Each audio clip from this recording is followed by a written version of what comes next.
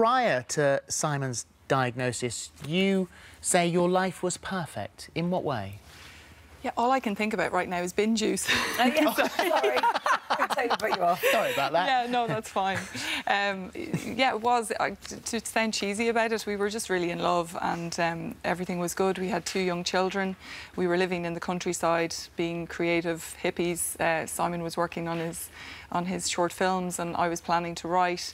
And we had a big garden in the countryside and children running around, so yeah, things were good. And so the first signs that anything were wrong started off with what you described as sort of a floppy foot. He said he's this floppy foot, and you, to begin with, you thought he was kind of sort of being a bit of a hypochondriac about it all. Yeah, really concerned wife. Yeah, I sort of dismissed it as, no, you're just, it's the clutch on your car, you're grand. We had kids at the time, so we were busy with that, and we really dismissed it. And then he began to have to go for tests and things like that. But even at that stage, motor neuron disease is diagnosed in the absence of it being something else. So it takes a long time to get to that diagnosis, about 6 months of really horrible nerve tests and things like that. But he was 34, very young, when it was finally diagnosed. And gradually, over time, it began to consume his body. I mean, he was bit by bit, he was losing the ability to do all the things that he loved to do. Yeah, the initial prognosis is 3 or 4 years to live, but with Simon, it actually progressed even quicker than that.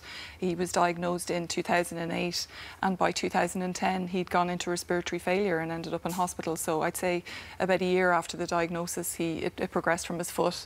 He couldn't walk anymore, so he was in a wheelchair, and respiratory failure just happened much quicker than we would have thought. And there's an interesting part of the story here, which is something that I don't think either of us knew this morning, that in Ireland, and the case by case, I think, over here as well, that there is the decision is made not to assist someone who is in respiratory failure with motor neurone disease. Now, he had pneumonia, and he was respirated and put on a ventilator, but the doctor actually said if we'd known what it was, we wouldn't have done that. That was we shouldn't have done that. Yeah, what they say in Ireland is it's not advocated, so it's a bit of a grey area.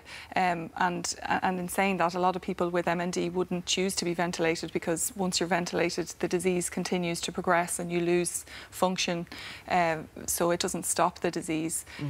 Ironically, it would have been what Simon would have wanted. It did happen by accident, but he was already, his sisters were looking into ventilation in America because we had young children, and Simon is very much rage against the dying of the light, stay with my kids, be around for as long as possible. So he got what he wanted, really. But if he hadn't been ventilated at that time, by mistake, to get him through his pneumonia, he wouldn't have gone on to do the extraordinary things that he's done, which is his movie, writing his books. But what that has also enabled him to do is write treasure hunts for the kids. So, you know, it's a different style of parenting, but it's the parenting that he can do, and he still has that involvement with them. Yeah, Simon's amazing like that. He will always find a window in. All through the disease, he was like that. Once, if he lost something, and with MND, you're kind of grieving the loss of different body parts as they go, you know, the legs, the arms, the voice, eating, all those things. You're in a state of grief the whole way along, and getting used to a new reality, and it plateaus for a while, and you get used to that, and you grieve the loss of the things, and you move on. And Simon would just constantly navigate that and find a way to connect with the kids, and he still hasn't ever stopped doing that.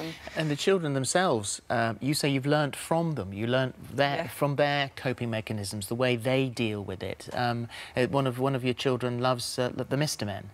Yeah, well, kids are great, you know, because they keep you in the moment, and genuinely, I have learned so much from them, because they have a real sense of this is just the way things are, and I think at a particular age they go through. The twins are 5 now, so they have that sense of putting themselves in context with the rest of the world. So Hunter, my 5-year-old, is reading Mr. Men books at the moment, and he says, "Yeah, my dada can't move, and other dadas can, and there should be a Mr. Men called Mr. Can't Move for dada." Right, so, you know, it's just so cute. Yeah.